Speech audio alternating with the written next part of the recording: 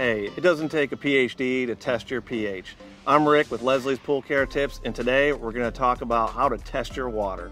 Getting an accurate water test is going to help you make sure you don't undertreat or overtreat your pool, which is going to help you save time and money and help make sure you keep your pool clean and clear. When it comes to water testing, there are a few different ways you can go about it. You can use a test strip, a liquid test kit, or you can always bring a sample of your water into your local Leslie's for a free water test. First, we're going to talk about test strips. They're quick, easy, and really cost effective. So really simple. First, we're going to go ahead and we're going to grab a test strip. Okay, it's really important to make sure your hands are dry. You don't want to get any water in there, it'll ruin the test strips. You grab a test strip, you're just going to dip it into the surface of the water. You're going to pull it out, and you're going to put it on the back of the bottle, and you're going to see that each one of the pads has a particular range or reading that you should get for the particular parameter. Now note that different strips from different manufacturers, there may be some delays in the reading, so always make sure to just refer to the instructions on the label. The other way to test your water is with a liquid test kit. Now I always prefer to use what is commonly known as a DPD kit. It's going to give you a little bit wider of a range of the things that you're going to be testing, and it's extremely accurate. The other great thing about using a liquid test kit is most, maybe not all of them, but most actually provide you with color-coded instructions on how not only to complete the test. You can see the caps are color-coded depending on what specifically you're going to be testing, but they actually give you this really great chart on the back. So after you've done the test, you can clearly see what you need to add to the pool. So what chemical you need for chlorine or your pH, alkalinity to go ahead and get it back in balance. So we're going to go ahead and we're going to complete a test. As you're going to see, it's really simple. First thing is you want to use a bottle, or you just want to be able to use something so that you can get your water from at least 12 to 18 inches below the surface. You know, rather than just getting it from the surface of the pool, it's going to be a little bit more accurate. So we're going to go ahead and we're going to get a water sample. All right, so we've got some water in our bottle. This is just to make it a little bit easier when you're filling up the different instruments here. So the first thing we're going to do is we're going to test for chlorine and pH. You know, you also notice the BR on here. That's for bromine. So if you've got, you know, a pool or an indoor pool that uses bromine, or a spa that uses bromine, you can also use this kit for it, because it works for chlorine and bromine. So for chlorine, we're just going to go right here to the chart. As you can see here, the chlorine is yellow, so we're just going to follow the instructions on here. It's going to tell you to just go ahead and fill the water up to the line.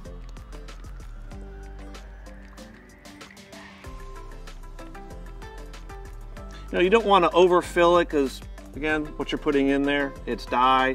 So if you put too much in or too little in, it's going to skew the reading. So you want to try and get it as close to that line as possible. So now that we have the water in there for the chlorine, we're going to do the same for the pH. All right, now for the chlorine, as you're following the recommendations, it's going to tell you the first step is to add 5 drops of R001. Now one thing, whenever you're using any of the reagents, it is really important not to touch the tips on any of the reagents. You don't want to contaminate them. If it does get on your hands, always make sure to wash your hands. You don't want to be using this and then, you know, it's chemical and then rub in your eye. Probably not a good idea. So another tip when you're using these as well is make sure that the bottle is completely vertical rather than sideways, so you get a nice even and uniform drop coming out of the bottle. So we're going to go ahead and we're going to add 5 drops. You see the water starts turning a little cloudy. Now, again, following the instructions here, we're going to add R002. Excuse me, R0002. Again, it's asking for 5 drops. Again, let's not touch the tip. Turn the bottle completely vertical.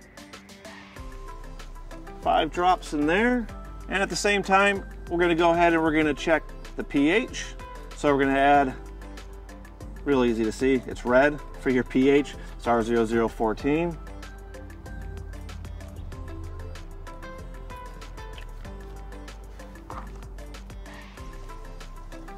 Okay, so we're going to go ahead, we're going to shake this up.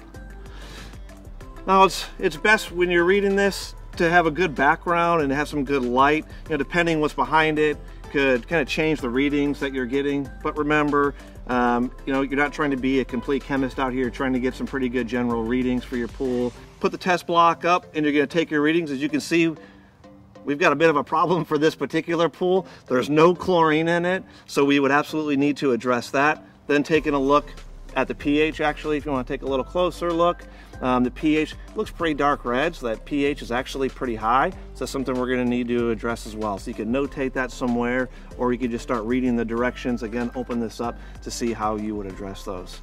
So look, I'm not going to go through each and every single one of the tests. I just want to give you an idea and really show you the difference between using a test kit and a test strip.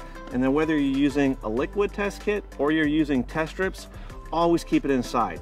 You don't want to leave that stuff outside. If you leave it outside, it's going to go ahead and probably damage the chemicals or shorten the shelf life of them. So keep them inside in a cool, dry, dark environment, and it'll make sure that the stuff lasts a little bit longer. And here's a pro tip. When you're testing at home, whether you're using test strips or a liquid test kit, download our app. Our app is really easy to use, and you're going to take the results straight from your test strips or your liquid test kit and input them into the app. Once you do that and you click next, it's going to give you a customized treatment plan specifically for your pool. Okay, so I've showed you the test strips and I've showed you how to test your water with a liquid test kit. Now, if you don't want to do either of those, you can grab a container. If you don't have a water test bottle, something like a mason jar or an empty water bottle, just make sure to clean them out before you take your test sample. Be sure that test sample is taken at least 12 to 18 inches below the surface, and then bring it into your local Leslie's. They'll test the water for free and give you a customized treatment plan specifically for your pool. Oh, and one last thing. If you're testing your water at home at least once a week, be sure to bring it into Leslie's once a month. They're going to be able to test for things that don't show up on your test strips or test kit at home. For additional information about water testing, you can click the link below or stop into any one of the Leslie's Pool Supply stores, where we're always happy to help. Thanks for joining me for Leslie's Pool Care Tips.